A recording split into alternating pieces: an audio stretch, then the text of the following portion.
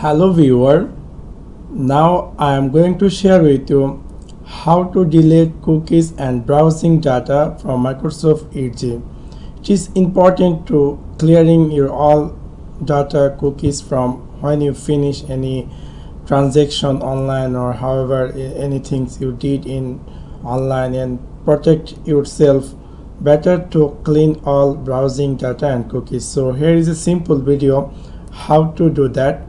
Simply open your Microsoft Edge, and right side you will see this dot icon. Simply click over there, a more option will appear, and you will simply click on setting.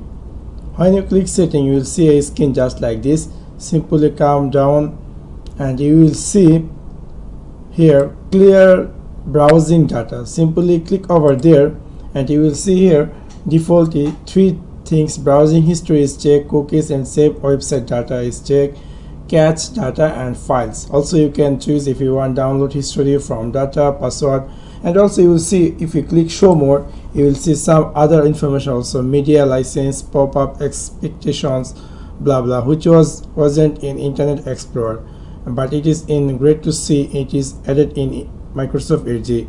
So I will just clear this browsing history, cookies and cache data and file, and simply click on clear, and it will automatically clean all these cookies and save website data in your Microsoft Edge, and it will make you save in online, and which is very good to see.